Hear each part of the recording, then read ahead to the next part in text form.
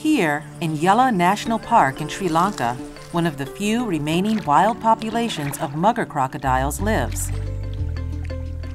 And here, several more of these ancient predators have just joined the world.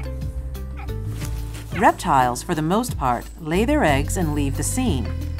But muggers, like other species of crocodilians, watch over their eggs as they incubate, and then watch over their brood once they hatch. And, unlike many fathers in nature, our mugger dad plays a substantial, caring role. If they survive to adulthood, these little ones could grow to be 15 feet long. But for the next year or so, these little guys will stick with their father for protection. There's safety in numbers, and safety with Dad. When it comes to mealtime, though, they're on their own. Luckily, they are born already knowing what to do, which is good, because babies this small need to eat frequently. For the first few years of their lives, they will grow about a foot every year. They'll have to practice hunting quite a bit, though, to master these skills.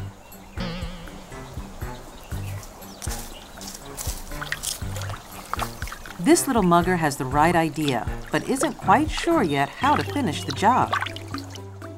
The Croc sibling arrives, and the two vie for the same prize. However, in the end, our little guy wins out and enjoys his well-earned meal.